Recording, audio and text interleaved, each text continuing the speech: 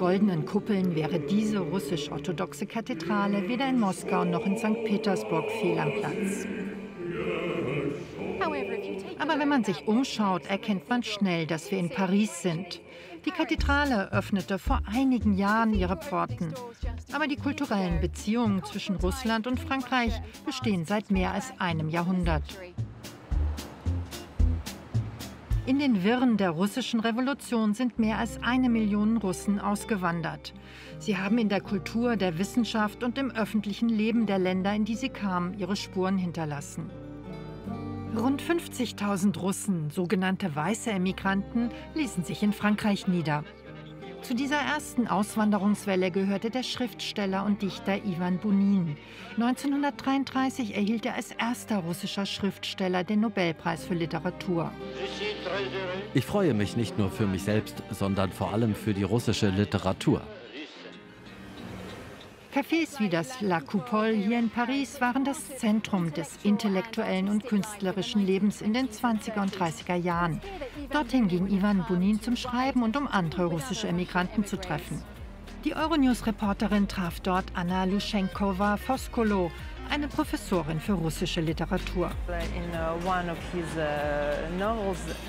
In seinem Roman mit dem Titel In Paris erwähnt er dieses Café, La Coupole, in dem seine Figuren einen romantischen Abend verbringen.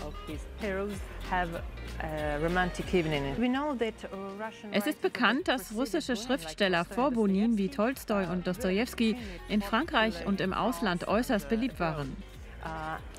Der Literaturnobelpreis sorgte für einen Aufschwung der russischen Literatur und für ihre Anerkennung im Ausland. Bunins Werke aus den Jahren, die er in Frankreich verbrachte, brachten etwas Neues, und es geht um die Bedeutung der Nostalgie in seinem Schreiben, die Bedeutung russischer Themen. Eine weitere prominente Figur unter den russischen Exilanten war Serge Diaghilev, der die legendären Ballets Russes gründete und Paris sowie den Rest der Welt im Sturm eroberte. Die Technik seiner Tänzer und seine bahnbrechenden Kollaborationen mit Künstlern wie Pablo Picasso, Coco Chanel und Igor Strawinski wirken bis heute nach. Im Théâtre National des Chaillot wird für die zeitgenössische Tanzproduktion Nijinska, Voilà la femme geprobt. Eine Hommage an Nijinska, eine Ballerina und Choreografin der Ballets Russes. Das Ballet Russe schuf einen neuen Stil der physischen Choreografie.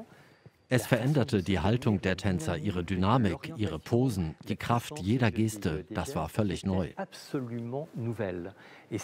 Heutzutage interessieren sich Choreografen sehr dafür. Bemerkenswert an Serge Diaghilev war, dass er mit dieser unglaublich berühmten Tanztruppe ankam und Aufführungen schuf, mit der man die Welt mit einem neuen Blick sah. Dieses stolze Erbe tragen russische Künstler bis heute weiter. Es ist großartig, wenn man russische Kultur durch moderne, dynamische Beispiele und nicht nur durch die Klassiker kennenlernen kann. Das ist wunderbar. Kultur ist immer ein Dialog, ein Austausch von Ideen, ein Austausch von Werten. Für mich liegt die Aufgabe der Agentur Rosso-Trudničestvo darin, eine Institution für Kommunikation und Vermittlung zu sein. Der in Moskau lebende Juri Baschmet ist Dirigent und Geiger. Er tritt in Konzerten weltweit auf. Meiner Meinung nach haben russische Musiker und Komponisten einen riesigen Einfluss. Der Westen erhält von Russland eine unglaublich junge Energie. Schließlich sind wir eine junge Nation.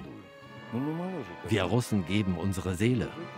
Und wir ermutigen den Rest der Welt, das Gleiche zu tun. Seit 100 Jahren bringen russische Künstler die reiche Kultur ihres Heimatlandes einem internationalen Publikum nahe.